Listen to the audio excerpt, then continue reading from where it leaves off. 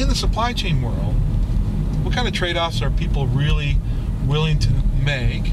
I think ultimately people want to minimize those trade-offs. Right.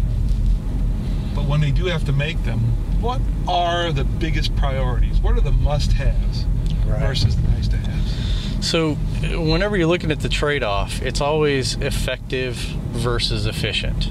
Every one of our clients are doing that. So what we're seeing out there is you have to identify that client. Some are trying to, we actually have a few who have gotten so efficient, they're not serving their customers well.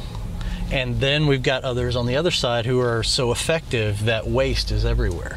So the whole idea and the challenge for them is getting the visibility of where that occurs in their supply chain.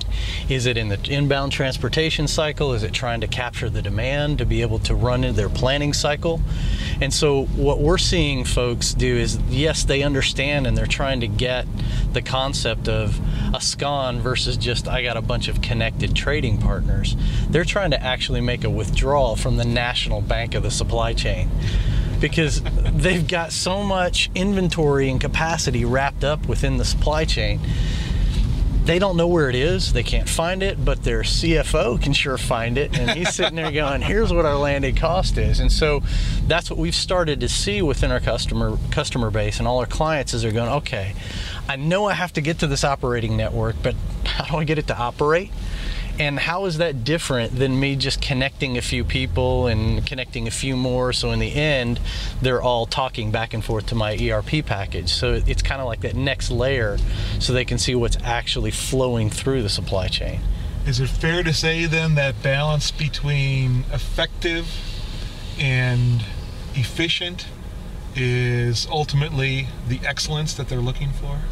Is that the third E? Yeah. You mentioned SCON. Right.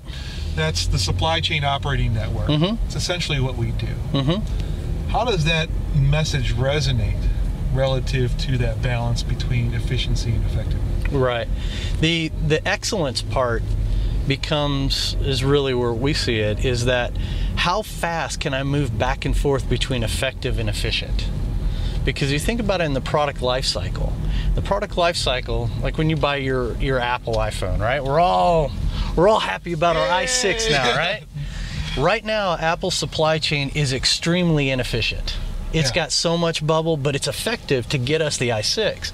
But if I look back at our i5, it's gone and it's extremely efficient, but it's not very effective because it's now all built with the capacity of the i6. So the more, and everybody says Apple is the excellent supply chain. What we're watching our clients do is struggle with trying to get to excellence, because they all have these product life cycles that are all over the map, but they've designed their supply chain to operate one way. One way doesn't fit.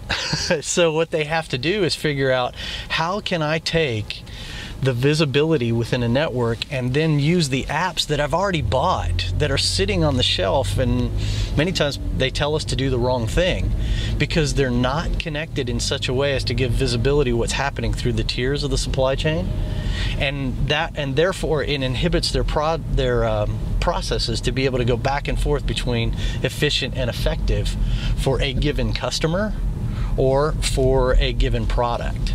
Because you'll see, when you deal with Walmart, it better be efficient, right?